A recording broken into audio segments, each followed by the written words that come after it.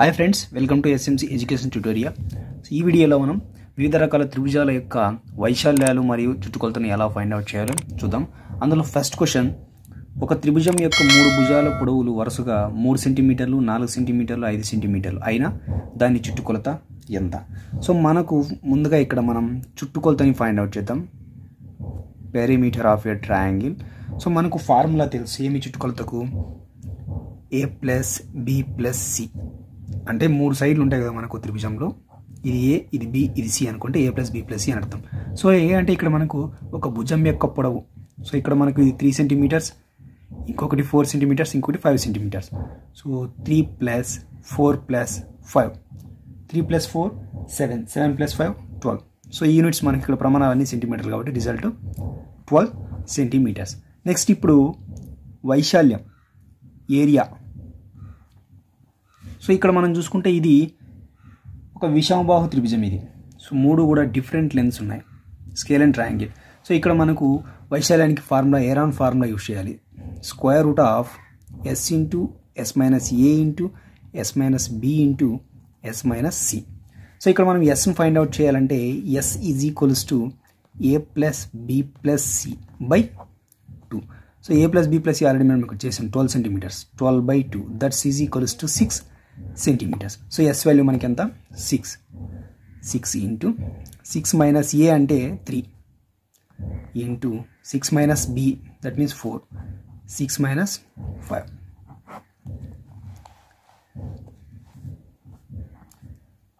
6 minus 3 చేస్తే మనకు 3, 6 minus 4 చేస్తే 2, 6 మైనస్ 5 చేస్తే 1. సో మనకు బ్రాకెట్స్ అనేవి ఇంటూ ఇండికేట్ చేస్తాయి. 6 3s are 18, 18 2s are 36, square root of 36. So square root of 36 value మనకు తెలిసి ఎంత, 6.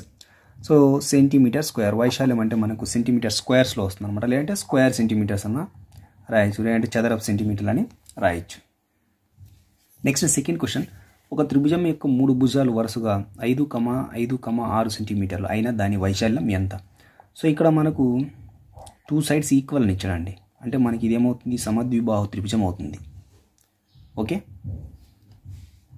సో మనకు సమద్విబాహు త్రిభుజం యొక్క వైశాల్యం area formula b/4 square root of 4a square minus B square. ఈ ఫార్ములాస్ అన్నీ కూడా మనం ప్రీవియస్ వీడియోలో నేర్చుకున్నాం. ఆ వీడియో యొక్క లింక్ కింద డిస్క్రిప్షన్లో ఇచ్చాను. అదేవిధంగా మీరు వీడియో స్క్రీన్ టచ్ చేయగానే రైట్ సైడ్ ఐ సింబల్ కనిపిస్తుంది, అక్కడైనా మీరు ఆ వీడియోని చూడవచ్చు. సో ఇక్కడ మనకు ఏ వాల్యూ అంటే 5, సో బి వాల్యూ అంటే మనకు 6, ఎందుకంటే ఈ రెండు ఏనే అవుతాయి కదా, అప్పుడు ఏని 5గా తీసుకున్నప్పుడు రెండు ఈక్వల్ కాబట్టి. So 6/4 square root of A square అంటే 5 square minus 6 square, 2 2s are 4, 2 3s are 3/2 square root of 5 square అంటే 25 వస్తుంది, 25 into 4 100 మైనస్ 6 స్క్వేర్ అంటే 36 is equals to 3/2 square root of 100 minus 36 చేస్తే మనకు వచ్చేది 64. స్క్వేర్ రూట్ ఆఫ్ 36 వాల్యూ మనకు తెలుసు ఎంత, sorry square root of 64 value మనకి ఎంత, 8. So into 8, 2 1s are 2 4s are 3 into 4 12 centimetre square. So ఇది సమద్విబాహు త్రిభుజం యొక్క వైశాల్యాన్ని ఫైండ్ అవుట్ చేయడం. దీని యొక్క చుట్టుకొలతని ఫైండ్ అవుట్ చేయాలంటే భుజాల మొత్తాన్ని మనం యాడ్ చేస్తే మనకు చుట్టుకొలత వచ్చేస్తుంది. నెక్స్ట్ వన్, ఒక సమబాహు త్రిభుజం యొక్క భుజం పొడవు 6 సెంటీమీటర్లు అయినా దాని వైశాల్యం మరియు చుట్టుకొలత ఎంత? సో ఇక్కడ మనకు ఒక మెజర్మెంట్ మాత్రమే ఇచ్చాడు. సమబాహు త్రిభుజం అంటే 3 భుజాలు సమానంగా గల త్రిభుజం.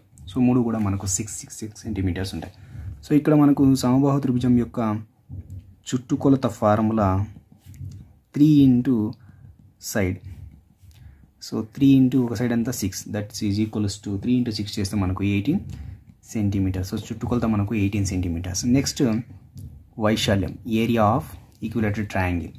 సో మనకి ఇక్కడ ఫార్ములా ఏమంటే √3/4 ఇంటూ ఏ స్క్వేర్.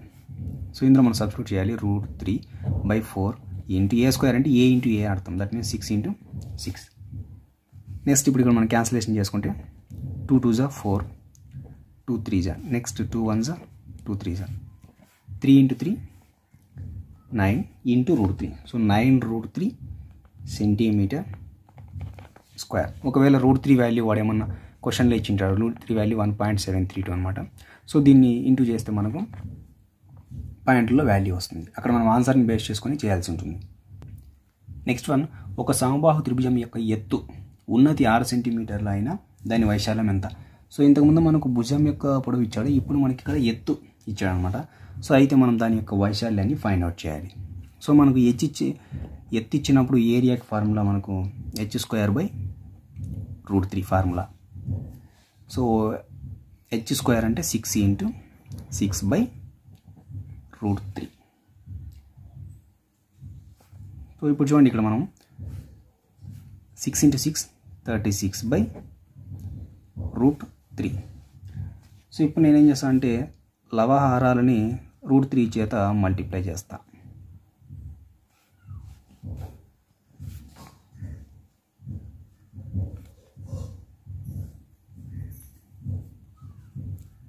√3 బై √3 × √3 చేస్తే మనకి ఏమొస్తుంది? 3 వస్తుంది. 3 1s 3 12s, that's is equals to 12√3. This is the answer. Next one, ఒక త్రిభుజాకార పొలం పొడవు 16 మీటర్లు, ఎత్తు 5 మీటర్లు అయినా ఆ పొలం చదును చేయుటకు 1 చదరపు మీటర్కు 100 రూపాయలు చొప్పున మొత్తం ఎంత ఖర్చు అవుతుంది? సో ఇక్కడ మనకు త్రిభుజాకార పొలం ఇచ్చాడు, ఇక్కడ ఏమి ఇచ్చాడు? ఒక భుజం పొడవు ఇచ్చాడు 16 మీటర్స్ అని, నెక్స్ట్ హైట్ ఇచ్చాడు 5 మీటర్స్ అని.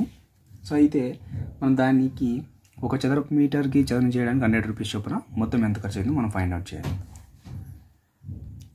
సో ఇక్కడ మనం చూడండి, చదరపు మీటరు అంటే మనకి ఇక్కడ వైశాల్యాన్ని ఫైండ్ అవుట్ చేయాలి.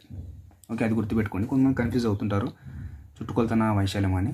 సో కంచె వేయడానికి అలా అన్నప్పుడు మనం చుట్టుకొలతను ఫైండ్ అవుట్ చేయాలి. సో చదును చేయడానికి అన్నాడు కాబట్టి, పైగా 1 చదరపు మీటర్కి అన్నాడు కాబట్టి మనం వైశాల్యాన్ని ఫైండ్ అవుట్ చేయాలి. ఎందుకంటే వైశాల్యం యొక్క ప్రమాణాలు మనం చదరపు మీటర్లు కానీ చదరపు సెంటీమీటర్లు కానీ రాస్తుంటాం అనమాట. సో ఇక్కడ మనకు వైశాల్యానికి ఫార్ములా ½ ఇంటూ భూమి ఇంటూ ఎత్తు. సో 1/2 ఇంటూ భూమి 16 మీటర్స్ ఇంటూ ఎత్తు 5 metres. 2 1s 2 8s 8 into 5 40 metre into metre square. So ఇప్పుడు 1 చదరపు మీటర్కి అంటే మీటర్ స్క్వేర్ అన్నా ఒకటే, స్క్వేర్ మీటర్ అన్నా ఒకటే, చదరపు మీటర్ అన్నా ఒకటే. సో ఇప్పుడు 40 చదరపు మీటర్లు ఉంది. 1 చదరపు మీటర్కి 100 రూపీస్ ఖర్చు అయితే 40 చదరపు మీటర్లకి ఎంత అవుతుంది? 40 × 100, 4 × 1 4. సో ఇక్కడ 0, ఇక్కడ 2 zeros ఉన్నాయి కాబట్టి 3 zeros మనం ఇక్కడ పెట్టేస్తాం. సో 4000 రూపీస్ ఖర్చు అవుతుంది. సో ఇది ఫ్రెండ్స్ మనకు త్రిభుజాలకు సంబంధించి వైశాల్యాలు కానీ, నెక్స్ట్ అదేవిధంగా చుట్టుకొలతలకు కానీ ప్రాబ్లమ్స్ ఎలా అడుగుతాడని. అండ్ నెక్స్ట్ వీడియోలో మనము టైప్స్ ఆఫ్ కోఆర్డినేట్స్ అంటే చతుర్భుజ రకాలు ఉన్నాయి, దీర్ఘ చతురస్రం, చతురస్రం, రాంబస్ అదేవిధంగా. సో వాటి యొక్క వైశాల్యాలు చుట్టుకొలతని ఎలా ఫైండ్ అవుట్ చేయాలి, వాటికి సంబంధించిన ప్రాబ్లమ్స్ మనకి ఎలా అడుగుతాడు ఎగ్జామ్స్ అనేది నేర్చుకుందాం. ఫ్రెండ్స్, వీడియో కనుక మీకు నచ్చినట్లయితే తప్పకుండా లైక్ చేయండి. ఇలాంటి మరిన్ని వీడియోస్ మీరు మిస్ కాకుండా చూడాలనుకుంటే పక్కనే ఉన్న రెడ్ కలర్ సబ్స్క్రైబ్ బటన్ మీద క్లిక్ చేసి బెల్ ఐకాన్ని ట్యాప్ చేసి ఆల్ ఆప్షన్ని సెలెక్ట్ చేసుకోండి. Thanks for watching.